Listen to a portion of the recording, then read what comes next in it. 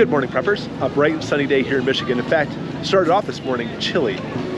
Well, we're at the farmer's market, and this is the best time as we start going into fall to find the really good deals. And that's what we're gonna do today, find some really good deals. And I hope you do the same thing too. Because even if you have your own garden, coming here at the farmer's market, your local farmer's market, that's where you sometimes get the best food and the best prices to be able to stock up, dehydrate, freeze dry, whatever you need to be able to stock up for this winter.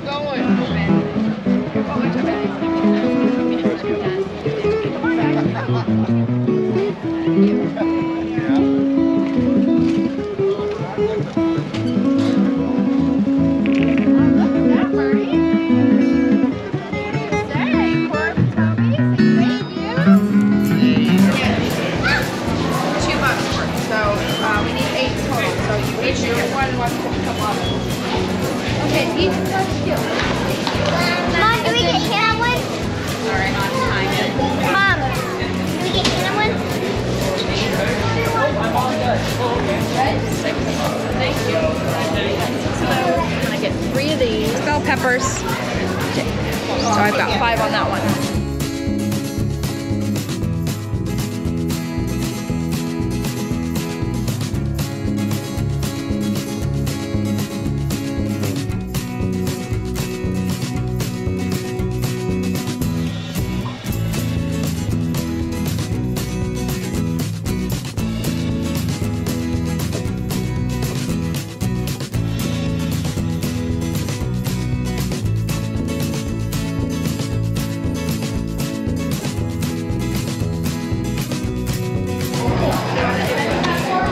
Mushrooms. And one of these. Yeah. I'll have it. No, not right now. Okay.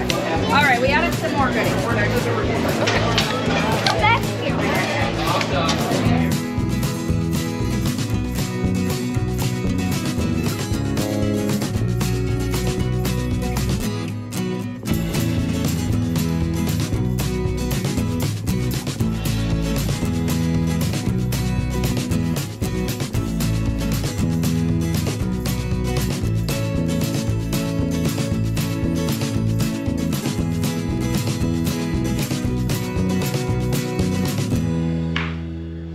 So, back from the farmer's market.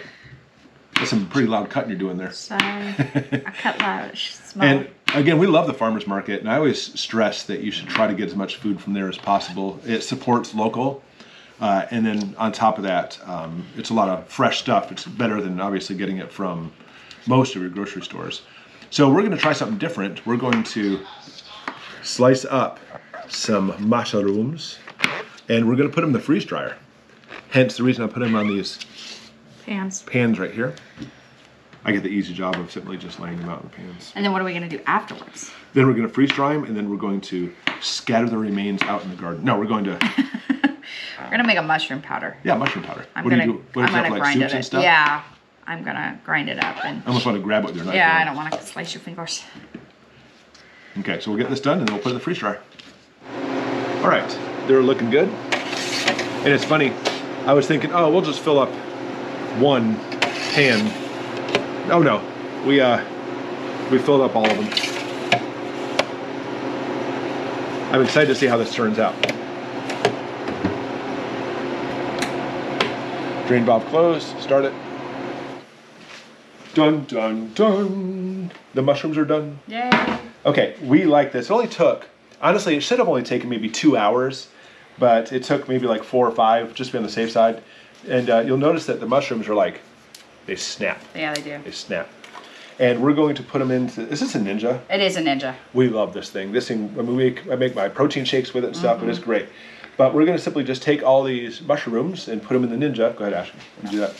And with that, we're going to pulverize them into powder. And the powder is great for, let's see. Soups, spices, if you want to give flavorings for stuff. Which we always talk about, it's very important when it comes to spices to have lots of them.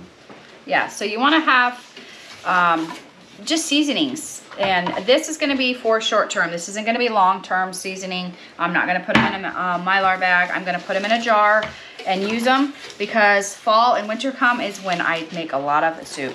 So I think it's just going to be exciting to have fresh onion, or not onion, but You make the wrong thing here. I did.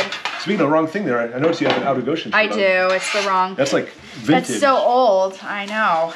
Isn't it amazing how we had such a huge bowl of mushrooms, and it's going to fill up this Ninja. Yeah, but it's, once it's grinded, it's not going to be like anything. Nothing. Exactly. It's going to be kind of sad looking. But anyways, we went about 4 or 5 hours on there. We could have gone probably 2, but when you cut like the very tops of the caps off, some of those pieces are a little bit thicker. And you know what? You live and learn. So what we'll do now in the future is we'll simply just make sure we cut them a little bit thinner. But only a couple hours in the machine really works well. As far as the drying time anyways, the freezing time took a couple hours too.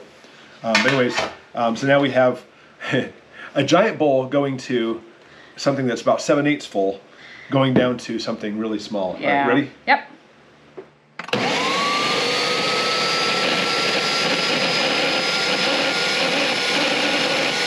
It pulverized it. It did. It went from 8 cups to, we got like 2.5. So. And, you know, at one point we're like, did we pulverize it enough? But, you know, again, it's for spices. Yeah. And so it doesn't have to be like fine powder. It can be little granulated mushroom fungus stuff. It's going to pop up. It's going to be a fun. I don't know if it smells good. Oh, it's free. Chocolate. Sniffing spores. So, pull this out, right? It definitely smells like mushrooms. So it's consistency of that. That's pretty neat. I don't know. I don't know. Do you want to breathe that in? Is that bad to breathe in? Yeah, I don't think digitally want to breathe in mold spores. It's not good. Obviously, not mold or fungus. It's not dangerous for you, but. All right. So again, like Ashley said, we're only just, oh, that was my bad. I'm sorry. Oh, wow. That was my bad. Your jar is a little too small here, baby. That's all right. Wow, it is like breathing in mushrooms. It is. That's pretty intense. I won't lie. All right, we'll put the rest in another jar in a moment. But anyway, obviously this turned out to be a freeze-dry Friday. Started out with a farmer's market Friday. It did. Now it's a freeze-dry Friday. And making onion powder. Now I said it. You did it to me. Making mushroom powder. This is like, it weighs nothing. It does not. That's so weird.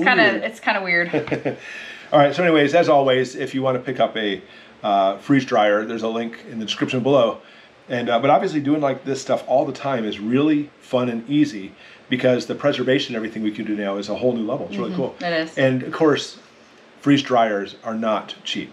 They're not inexpensive. They're nice quality, but they're not inexpensive. Is that right? They're expensive. They're expensive. And but they actually have programs, you know, so you can still pick one up and actually work with it. We actually saw a video the other day where somebody had like 8 of them. Yeah. I mean, that'd be like a dream, but. And I've heard before that you can do scratch and dent. Sometimes they put those up there. Oh yeah. So I mean, and they have sales too. So I would at least check it out. It is a because here's the thing, with the mushrooms, what are you going to do? You can freeze them. Yeah. But if crap hits the fan, the freezer's going down unless you actually have like a lot of backup power. But with this, if we did use the oxygen absorber, it'll last practically forever that way. So it's really nice to be able to take anything now and put it in the freeze dryer and to preserve it for long term. Okay, hope you enjoy this. We're going to be enjoying eating it. Again, it weighs like nothing and it's puffing on the top. Don't smell it though. All right, thanks for following along and thanks for enjoying our mushroom goodness.